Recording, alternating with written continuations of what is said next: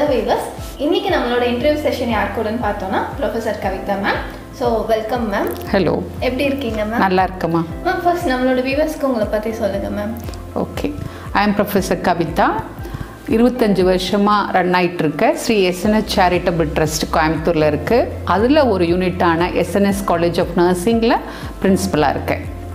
Okay ma'am. So இன்னைக்கு அப்போ நம்மளோட டிஸ்கஷன் வந்து கம்ப்ளீட்டாக வந்து நர்சிங் ஃபீல்ட் பற்றி தான். Yes ma'am. ஒரு ஜென்ரலாக வந்துட்டு ஸ்டூடெண்ட்ஸ் வந்துட்டு +2 முடிக்கிறாங்க, முடிச்சுட்டு வந்துட்டு இன்கேஸ் வந்துட்டு நர்சிங் ஃபீல்டுக்குள்ளே வரோன்னா, ஸோ நர்சிங்கில் இந்த மாதிரி கோர்சஸ் எல்லாம் ஆஃபர் பண்ணுறோம். ஸோ அது மட்டும் இல்லாமல் அவங்களோட எலிஜிபிலிட்டி க்ரைட்டீரியா எப்படி மேம் இருக்கணுங்க? ஓகே, இது கண்டிப்பாக ஒரு முக்கியமான கேள்வி. ஏன்னா பொதுமக்கள்கிட்ட நர்சிங் கோர்சஸ் பற்றி ஒரு பொது அறிவு வந்து கம்மியாக இருக்குது. அது வந்து கண்டிப்பாக நமக்கு எல்லா கோர்சஸ் பற்றி டீட்டெயில்டாக பேச வேண்டிய தருணம் இது. அதில் வந்து இப்போ நாங்கள் நர்சிங் கோர்சஸில் எடுத்துட்டோம்னா நிறைய கோர்சஸ் இருக்குது. அதாவது டிப்ளமோ நர்சிங் ப்ரோக்ராம், அது வந்து 3 வருஷ ப்ரோக்ராம். அதில் நம்ம சேரணும் அப்படின்னா +2ல் எந்த குரூப்புனாலும் இருக்கலாம். நம்ம 40% எலிஜிபிலிட்டி மார்க் இருந்தால் போதும்.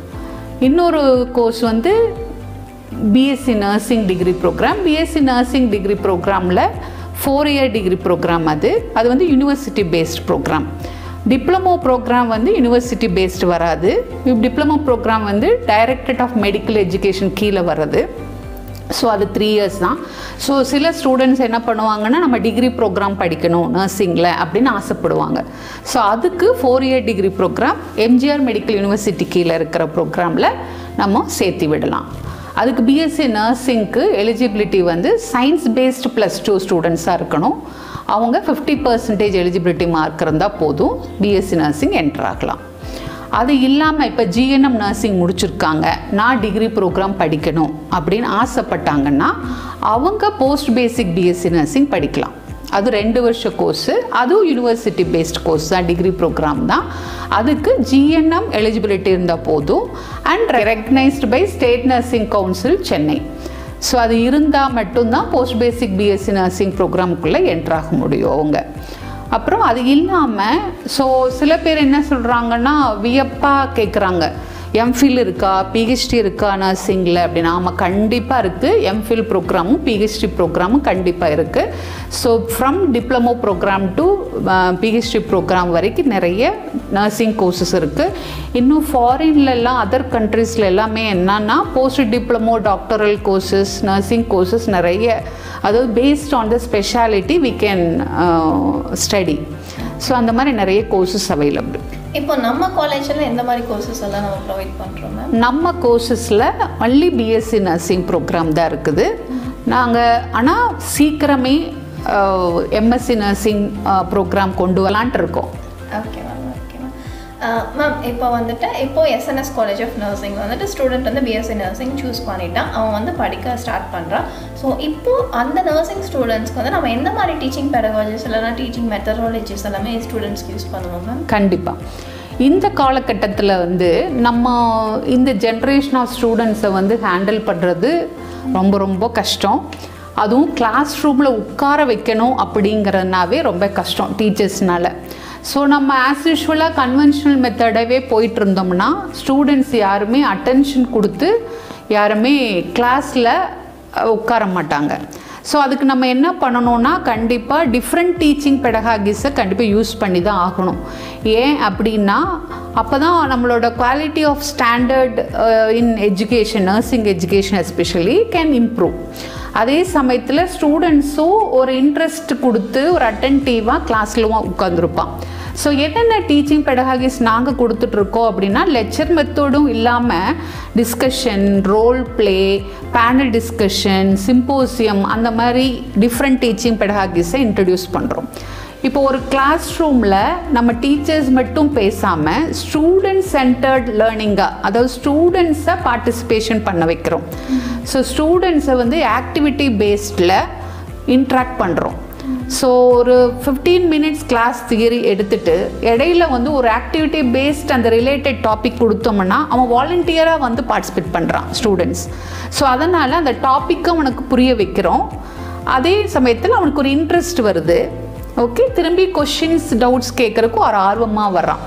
ஸோ அதனால் டிஃப்ரெண்ட் டீச்சிங் பெடகாகிஸ் கண்டிப்பாக தேவை. அது இல்லாமல் ஓப்பன் ஆன்லைன் கோர்சஸில் நிறைய கோர்சஸ் அவைலபிள் நம்மளோட நர்சிங் எஜுகேஷனில். ஸோ அந்த கோர்சஸ் எல்லாமே நம்ம ஒரு மாதத்துக்கு ஒரு டாபிக் எடுத்து கொடுத்து நம்ம படிக்க வைக்கிறோம். ஸோ எக்ஸ்ட்ரா கோர்சஸும் அவங்க லேர்ன் பண்ணிகிட்ருக்காங்க. அது இல்லாமல் இப்போ நம்ம வந்து நர்சஸ்னால் வெறும் தியரி கிளாஸஸ் மட்டும் கிடையாது. ஸோ அவங்க கிளினிக்கலி ஸ்கில்டாக போகணும். ஏன்னா இப்போ எங்களுக்கு வந்து parent hospital, BRJ hospital and make ortho centre இருக்குது. அதில் வந்து எங்களோட ஓன் ஹாஸ்பிட்டலில் ஸ்டூடெண்ட்ஸ்க்கு வந்து கிளினிக்கல் எக்ஸ்பீரியன்ஸ் கொடுக்குறோம். அது இல்லாமல் கவர்மெண்ட் ஹாஸ்பிட்டல் 1500 பெட்டட் ஹாஸ்பிட்டல், அதுக்கும் கிளினிக்கல் எக்ஸ்பீரியன்ஸ்க்கு போகிறாங்க. ஸோ அங்கே போஸ்டிங் போகிறதுக்கு முன்னாடி நாங்கள் என்ன பண்ண வைக்கிறோன்னா எங்களோட லெபார்ட்ரி, காலேஜ் லெபார்ட்ரியில் டெமான்ஸ்ட்ரேஷன் கொடுக்குறோம். டெமான்ஸ்ட்ரேஷன் கம் ரீடெமான்ஸ்ட்ரேஷன் அப்படின்னா என்னென்னா, ஒரு கோட் கேள்விப்பட்டிருப்பீங்க, if you here I remember, if you hear I forget, if you see I remember, if you do I understand or I know. So இப்போ நீ டெமான்ஸ்ட்ரேஷன் பண்ணாதான் நம்மளால் திரும்பி புரிஞ்சிக்க முடியும் அந்த கான்செப்ட். அதனால் அந்த ஸ்டூடெண்ட்ஸுக்கு திரும்ப ஒரு ஹைடெக் எக்யூப்மெண்ட்ஸ்லேயும் ப்ரொசீஜரல் மேனிக்கின்ஸ்லேயும் எங்களோட ஸ்பெஷாலிட்டி லெபார்ட்டரிஸில் டீச்சர்ஸ் வந்து ரீடெமான்ஸ்ட்ரேஷன் கொடுத்துட்டு அவங்க கான்ஃபிடெண்ட்டாக அந்த ஸ்கில்லை வந்து கற்றுக்கிட்டாங்க அப்படின்னா தென் only they can enter into hospital. இப்போ எந்த இயர்லேருந்து அவங்களுக்கு கிளினிக்கல் எக்ஸ்போஷர் கிடைக்குமா? ஃபஸ்ட் இயர் நர்சிங்லேருந்தே உங்களுக்கு கிளினிக்கல் எக்ஸ்போஷர் கிடைக்கும். எப்போவுமே டைரெக்டாக ஃபஸ்ட் இயர் என்ட்ரு ஆனதுன்னே அவங்க கிளினிக்கல்ஸ் போக முடியாது. நாங்கள் தியரி கிளாஸஸ் எடுப்போம், லெபார்ட்டரி கிளாஸஸ் எடுப்போம், அவங்கள ரீடெமான்ஸ்ட்ரேஷன் பண்ண வைப்போம், அப்புறம் தான் போக முடியும். எவ்ரி இயர் இதுதான் ப்ராக்டிஸ். Okay ma'am. இப்போ டோட்டலாக வந்துட்டு 4 இயர் கோர்சஸ் தான். டோட்டலாக 4 இயர் ப்ரோக்ராம். ஸோ இப்போ அடிஷ்னலாக வந்துட்டு இப்போ 1 இயர் வந்துட்டு கிளினிக்கல் எக்ஸ்பீரியன்ஸ் அந்த மாதிரி இல்லாமல் ஃபஸ்ட் இயர்லேருந்தே கிளினிக்கல் எக்ஸ்பீரியன்ஸ் கிடைக்குமா ma'am? S, first இயர்லேருந்தே clinical experience இருக்கும் டில் 4 இயர்ஸ். நாங்கள் வந்து ஸ்பெஷாலிட்டி வைஸ் படிப்போம். First இயர்லேருந்தே first year nursing foundation அப்படின்னா செகண்ட் இயரில் அடுத்த லெவல் வந்து மெடிக்கல் சர்ஜிக்கல் நர்சிங், தேர்ட் இயரில் child health nursing and அப்ஸ்டெட்ரிக் and gynaecology, அந்த மாதிரி எக்ஸ்ட்ரா சூப்பர் ஸ்பெஷாலிட்டி கோர்சஸ் எல்லாம் படிச்சுட்டு போவோம் 4 இயர் வரைக்கும். இப்போ எல்லாருமே அந்த எல்லா சூப்பர் ஸ்பெஷாலிட்டி கோர்சஸ் எல்லாமே படிச்சிருப்பாங்க? கண்டிப்பாக. இப்போ இல்லைனா இன்ட்ரெஸ்டட் பேஸ் மட்டும் எடுப்பாங்களா இல்லை எல்லாருமே படிச்சிருப்பாங்க? Wow, super ma'am. மேம் இப்போ வந்துட்டு டீச்சிங் மெத்தடாலஜிஸ், இந்த கிளினிக்கல் எக்ஸ்போஷர்ஸ் எல்லாமே ஓகே மேம். இப்போ ஒவ்வொரு ஸ்டூடெண்ட்ஸ்குள்ளேயுமே ஒவ்வொரு அடிஷ்னல் டேலண்ட்ஸ் இருக்குமா? ஃபார் எக்ஸாம்பிள் சில பேருக்கு மியூசிக் இன்ட்ரெஸ்டடாக இருக்கலாம். இன்கேஸ் வந்து அவங்க மெடிக்கல் ஃபீல்டில் வந்திருந்தாலுமே அவங்களோட ஓன் டேலண்ட்ஸ் சின்னதுலேருந்தே இருக்கணும். ஸோ அந்த மாதிரி டேலண்ட்ஸ் எல்லாம் எப்படி ஐடென்டிஃபை பண்ணி அவங்களை எப்படி க்ரூம் பண்ணுவீங்க ma'am in additional to nursing? கண்டிப்பாக. இப்போது நான் படித்த காலத்துலலாம் வந்து எங்களுக்கு வந்து exposure to culturals and go curricular extra கரிக்குலர்லாம் ரொம்ப கம்மி. ஸோ இப்போ எப்படின்னா எல்லா விதத்துலேயுமே ஸ்டூடெண்ட்ஸ் வந்து எல்லா ஸ்கூல்லையே வந்து நல்லா எக்ஸ்ட்ராடினரியாக டேலண்ட்டோடு வர்றாங்க. பட் சில ஸ்டூடெண்ட்ஸ் வந்து ஹிடன் டேலண்ட்ஸாக இருப்பாங்க, பட் எதுக்குமே வாலண்டியராக பார்ட்டிசிபேட் பண்ண மாட்டாங்க. ஸோ அந்த கேஸில் வந்து இப்போ நாங்கள் வந்து என்னென்னா வெறும் நர்சிங் தியரிட்டிக்கலாக சொல்லி கொடுக்காம அண்ட் கிளினிக்கலாக ப்ரொசீஜர் டெமான்ஸ்ட்ரேட் பண்ணாமல் நாங்கள் என்ன பண்ணுறோம் அப்படின்னா இந்த ஸ்டூடெண்ட்ஸுக்குள்ளேயும் கொஞ்சம் எக்ஸ்ட்ரா கரிக்குலர் ஆக்டிவிட்டி, கோ கரிக்குலர் ஆக்டிவிட்டிக்கும் இன்ட்ரடியூஸ் பண்ணுறோம். ஸோ அது மூலமாக இன்ட்ரடியூஸ் பண்ணுறோம்னா ஸ்விங்கிறது ஒரு யூனிக்கான டீம். ஸோ அதிலிருந்து நம்ம வந்து கிளப் ஆக்டிவிட்டியை இன்ட்ரடியூஸ் பண்ணுறோம். ஸோ கிளப் ஆக்டிவிட்டீஸ் மூலமாக டேலண்ட்டை ஐடென்டிஃபை பண்ணுறோம், அப்புறம் அவங்கள குரூப் பண்ணுறோம், தென் ஷோகேஸ் பண்ணுறோம். ஏன்னா அந்த ஹிடன் டேலண்ட்ஸ் இருக்கவங்க ஒரு சிலர் வந்து ரொம்ப குட் இன் ஆர்ட்டாக இருப்பாங்க, அப்புறம் குட் இன் மியூசிக்காக இருப்பாங்க, டான்ஸாக இருப்பாங்க, ப்ரெசன்டேஷன் ஸ்கில்ஸில் இருப்பாங்க. ஸோ ஒவ்வொரு ஹிடன் டேலண்ட்ஸையும் நம்ம ஐடென்டிஃபை க்ரூம் பண்ணி நம்ம online contest R competitions, offline competition எங்கெங்கே நடக்குதோ அதை ஃபைண்ட் அவுட் பண்ணி நம்ம ஸ்டூடெண்ட்ஸுக்கு ஒரு எக்ஸ்போஷர் கொடுக்குறோம் பார்ட்டிசிபேட் பண்ணுறதுக்கு. ஸோ அதில் வின் ஆகி நிறைய ப்ரைஸஸ், அன்ஃபார்ச்சுனேட்லி நிறைய ப்ரைஸஸ் வாங்கிட்டு இருக்காங்க ஸ்டூடெண்ட்ஸு. அது வந்து ஒரு பெரிய ப்ளஸ்ஸு. ஸோ இது படிக்கிறது இல்லாமல் டேலண்ட் ஐடென்டிஃபை பண்ணி ப்ரைஸஸ் வாங்குறது அது ஒரு எக்ஸ்ட்ரா இது எங்களுக்கு. கண்டிப்பாக. இப்போ SNS காலேஜ் ஆஃப் நர்சிங்கில் பிளேஸ்மெண்ட்ஸ் எப்படி மேம் இருக்குங்க? பிளேஸ்மெண்ட்ஸ்னு எடுத்துட்டோம்னா இப்போ ப்ரீ ஃபைனல் இயர்லேயே நாங்கள் ஸ்டார்ட் பண்ணுறோம். இது இப்போ வந்து நான் மற்ற டிபார்ட்மெண்ட்டுக்கும் எங்கள் டிபார்ட்மெண்ட்டுக்கும் நான் வந்து ஒரு டிஃப்ரென்ஷியேஷன் சொல்லி ஆகணும். இப்போ BSc nursing 4 year degree program படிக்கிறான், இன்றைக்கி கோர்ஸ் கம்ப்ளீஷன் பண்ணுறான் அப்படின்னா அடுத்த நாளே ஜாப் பிளேஸ்மெண்ட் ஆவாங்க. அதுதான் எங்களோட ப்ளஸ்ஸு, எங்களோட ப்ரொஃபஷனில் ப்ளஸ்ஸு. கோர்ஸ் கம்ப்ளீஷன் சர்டிஃபிகேட்டோட அடுத்த நாளே நர்சிங் இண்டஸ்ட்ரியில் என்டர் ஆகிக்கலாம். ஹாஸ்பிட்டல் இண்டஸ்ட்ரியில் எய்தர் ஹாஸ்பிட்டல் ஸ்டாஃப் நர்ஸாக இருக்கலாம், ஆர் டீச்சிங் சைடில் போகிறவங்களும் இருக்கலாம், or any other opportunity. So அதுக்கு தான் நாங்கள் என்ன பண்ணுறோன்னா எங்களோட ஸ்டூடெண்ட்ஸை வந்து நாங்கள் சர்வே பண்ணுறோம்.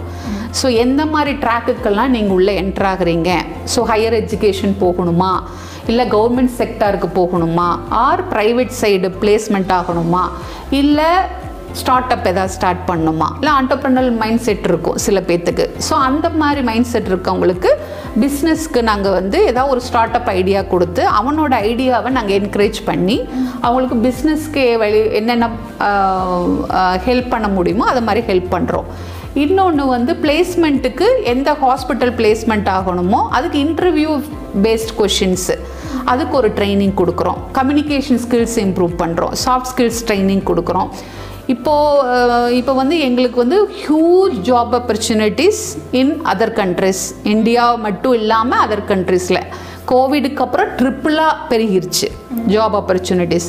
அதனால் என்னென்னா இப்போ ஈவன் இன் ஃபைனல் இயர்லேயே வந்து ஜாப் ரெக்ரூட்மெண்ட் ஏஜென்சிஸ் வந்து எங்கள் ஸ்டூடெண்ட்ஸை பிக் பண்ணுறதுக்கு ரெடியாக இருக்காங்க. கால்ஸ் வந்துகிட்டே இருக்குது. ஓகே, அந்த அளவுக்கு வந்து ஜாப் டிமாண்ட் இருக்குது. ஸோ ஓஇடி டெஸ்ட் பண்ணணும்.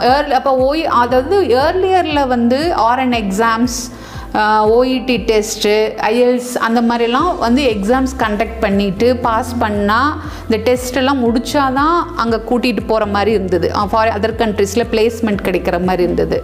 ஆனால் இப்போது வந்து ஃபைனல் இயர்லேயே நாங்களே ஓஇடி அங்கே போய் படிக்க வச்சுக்கிறோம், ஆர்என் எக்ஸாம்ஸ் எழுத வச்சுக்கிறோம். அந்த மாதிரியெல்லாம் வந்து சில ஆப்பர்ச்சுனிட்டிஸ் எல்லாம் இப்போது வந்துட்டுருக்கு. So in all the part of the world job is secured. இப்போ வந்து ஃபைனல் இயர்லேயே நாங்களே ஓஇடி அங்கே போய் படிக்க வச்சுக்கிறோம், ஆர்என் எக்ஸாம்ஸ் எழுத வச்சுக்கிறோம். அந்த மாதிரியெல்லாம் வந்து சில ஆப்பர்ச்சுனிட்டிஸ் எல்லாம் இப்போது வந்துட்டுருக்கு. So in all the job placement is there. So அதனால் நம்ம ஸ்டூடெண்ட்ஸுக்கு வந்து எல்லா ஃபார்ம் ஆஃப் ட்ரைனிங் கொடுக்குறோம். இன்னொன்று வந்து இன்டர்ன்ஷிப் ப்ரோக்ராம் வந்து 4th இயரில் உங்களுக்கு இருக்குது, 6 months ட்ரைனிங் ப்ரோக்ராம். ஸோ அந்த 6 months ட்ரைனிங் ப்ரோக்ராமில் நல்ல ஒரு மல்டி ஸ்பெஷாலிட்டி ஹாஸ்பிட்டலில் நம்ம ட்ரைனிங், தென் எங்களோட பேரண்ட் ஹாஸ்பிட்டல்லையும் எங்கள் கவர்மெண்ட் ஹாஸ்பிட்டல்லையும் ட்ரைனிங் இன்டர்ன்ஷிப் கொடுத்தோம்னா, ஸோ அதில் வந்து அவங்க இண்டஸ்ட்ரியல் எக்ஸ்பர்ட்டுக்கிட்ட அறிமுகப்படுத்திட்டு அந்த எக்ஸ்பர்ட் மூலமாக ஒரு கலந்து ஆலோசிக்கும் போது ஸோ இவங்களோட டேலண்ட்ஸு, இவங்களோட பொட்டென்ஷியல்ஸ் எல்லாமே எக்ஸிபிட் பண்ணுறாங்க. ஸோ அந்த எக்ஸ்பர்ட்ஸ் வந்து will come to know, so இந்த பாய் நல்ல பையன், கமிட்டடாக வேலை செய்வான், ஸோ நல்ல கம்யூனிகேஷன் ஸ்கில் இருக்குது, ஸோ நம்ம ஹாஸ்பிட்டல்லையே பிளேஸ்மெண்ட் பண்ணிக்கலாம் அப்படிங்கிற மாதிரி எக்ஸ்பர்ட்டு கூட நம்ம வந்து ஒரு பேசுகிறதுக்கு எக்ஸ்போஷர் கொடுக்குறோம். ட்ரைனிங் அந்த ஹாஸ்பிட்டலில் ட்ரைனிங் எடுக்கிறதுக்கு பிளான் பண்ணி தரோம். அது இல்லாமல் எம்ஓயூஸ் அந்த மாதிரி சில காலேஜஸ், யூனிவர்சிட்டிஸ் அண்ட் ஹாஸ்பிட்டல்ஸ் கூட எம்ஓயூ க்ரியேட் பண்ணி அந்த ஹாஸ்பிட்டல்ஸ் அந்த காலேஜஸ்லேயும் staff exchange program, student exchange program மூலமாக நம்ம எக்ஸ்போஷர் கொடுத்து அவங்களோட ப்ராக்டிசஸ் என்ன, நம்மளோட ப்ராக்டிசஸ் என்ன டிஃப்ரென்ஸு, ஸோ இதில் நம்ம ஸ்டூடெண்ட்ஸை எங்கே ப்ளேஸ் பண்ணலாம் அப்படிங்கிறதுக்கு ஆப்பர்ச்சுனிட்டியை நம்ம டெவலப் பண்ணி கொடுக்குறோம். இப்போது நீங்கள் கம்யூனிகேஷன் சொன்னதுனால தான் எனக்கு இன்னொரு கொஷின் ஞாபகம் வந்தது மேம், ஸ்ட்ரைக் ஆச்சு. ஸோ இன்கேஸ் வந்துட்டு எனக்கு வந்துட்டு மதர் டங் வந்துட்டு எந்த லாங்குவேஜ் வேணாலும் இருக்கலாம், பட் ஒரு ஹாஸ்பிட்டல் போகும்போது கம்யூனிகேஷன் வந்துட்டு அவங்களுக்கு எந்த மாதிரி மேம் எக்ஸ்பெக்ட் பண்ணுவாங்க? ஆக்சுவலி இந்தியா வந்து காமன் லாங்குவேஜஸ் வந்து ஹிந்தி, மலையாளம் அண்ட் தமிழ், இங்கிலீஷ் இருந்தால் மேனேஜ் பண்ணிக்கலாம். அண்ட் நார்த் சைட் போனோன்னா ஹிந்தி மஸ்ட்டு. ஸோ அதர் கண்ட்ரீஸில் இப்போ ஜெர்மனி எல்லாமே ஹைலி வாண்டட் நர்சஸ். அதில் வந்து இப்போ எங்கள் SNS காலேஜில் நாங்கள் என்ன பண்ணுறோன்னா அடிஷ்னல் லாங்குவேஜஸ் வந்து கோச்சிங் கொடுக்குறோம். ஜெர்மன் லாங்குவேஜும் ஃப்ரெஞ்ச் லாங்குவேஜும் அடிஷ்னலாக இப்போ வந்து ஸ்டூடெண்ட்ஸ் யாருக்கு யாருக்கு இன்ட்ரெஸ்ட் இருக்கோ அவங்க எல்லாம் ஜாயின் பண்ணி அந்த லாங்குவேஜஸ் எடுத்துட்டு இருக்காங்க. இது வந்து ஒரு அடிஷ்னல் சப்போர்ட். அதுதான் எங்களோட காலேஜோட யூனிக்னஸ். மேம் இப்போ வந்துட்டு ஸ்டூடெண்ட் வந்து உள்ளே வந்துட்டாங்க. ஸோ சில பேர் வந்துட்டு ஒர்க்குக்கு ஜாபுக்கு போயிடுவாங்க. பட் சில பேருக்கு வந்து ஹையர் ஸ்டடீஸில் இன்ட்ரெஸ்ட் இருக்கும் மேம். ஸோ வந்து பிஹெச்டி வரைக்கும் போனாலுமே whether they are equal to doctors இல்லைனா வந்துட்டு அவன் அதுக்கப்புறமா எம்பிபிஎஸ் படிக்க சான்சஸ் அந்த மாதிரி ஏதாவது இருக்காங்க? கண்டிப்பாக இருக்குது. எம்பிபிஎஸ் எப்போ வேணாலும் பண்ணலாம், எலிஜிபிலிட்டி இருக்குது. ஓகே, சயின்ஸ் பேஸ்டு தான் +2 அவங்களுக்கு எலிஜிபிலிட்டி. ஸோ அதனால் யார் வேணாலும் பண்ணலாம். நாங்கள் எம்எஸ்சி நர்சிங் இப்போ முடித்தவங்களும் எம்பிபிஎஸ் முடிச்சிருக்காங்க, பிஹெச்டி பண்ணாலும் எம்பிபிஎஸ் முடித்தவங்களும் இருக்காங்க. அதுக்கு ஏதாவது என்ட்ரன்ஸ் எக்ஸாம் அந்த மாதிரி இருக்கா மேம்? ஆப்வியஸ்லி நீட் தான், திரும்பி நீட்டில் தான் போய் த்ரூ நீட்டு தான் வரணும். ஸோ அப்போ அதுக்குமே ஏஜ் கேட்டகரி கண்டிப்பாக இல்லை. இப்போ நம்ம ஸ்டூடெண்ட்டுமே பிஎஸ்சி நர்சிங் இங்கே முடிச்சிட்டாங்கன்னா நெக்ஸ்ட் எம்எஸ்சி பண்ணிவிட்டு எம்பிபிஎஸ் போகலாங்களா? எது வேணாலும் போகலாம். அவங்களுக்கு இன்ட்ரெஸ்ட் இருக்குது எம்பிபிஎஸ் படிக்கணும் அப்படின்னா எப்போ வேணாலும் படிக்கலாம். பட் அதுக்கு ஒரு ஏஜ் க்ரைட்டீரியா இருக்கும், ஏஜ் லிமிட் இருக்கும். ஜென்ரலாக நம்ம ஸ்டூடெண்ட்ஸ்க்கு மட்டும் இல்லாமல் ஜென்ரலாக ஒரு பட்டிங் நர்சஸ்க்கு நீங்கள் என்ன மேம் சொல்ல விரும்புகிறீங்க? பட்டிங் நர்சஸ்க்கு கண்டிப்பாக இதை சொல்லி ஆகணும். என்னென்னா, nursing is Nobel profession, rewarded profession. So nurses R ஏஞ்சல்ஸ்ன்னு சொல்லுவாங்க, ஹெவன்லி ஏஞ்சல்ஸு. ஸோ அவங்க வந்து இப்போது ஹார்ட் ஆஃப் த ஹாஸ்பிட்டல் மாதிரி. ஹார்ட்டில் இம்பார்ட்டண்ட்டாக ஒரு பிளட் வெசல் இருக்குது, அயோட்டா. ஸோ அந்த அயோட்டாவோட பர்பஸ் என்னென்னா, அந்த அயோட்டா வந்து carries oxygenated blood to all over the பாடி. சுத்தமான பிளட்டை கேரி பண்ணி எல்லா பாடி பார்ட்டுக்கு கொண்டு போகிறது அதோட வேலை தான். So ஹாஸ்பிட்டலே important and there is key person யார் அப்படின்னு எடுத்திங்கன்னா நர்சஸ் தான். Without nurses there is no hospitals.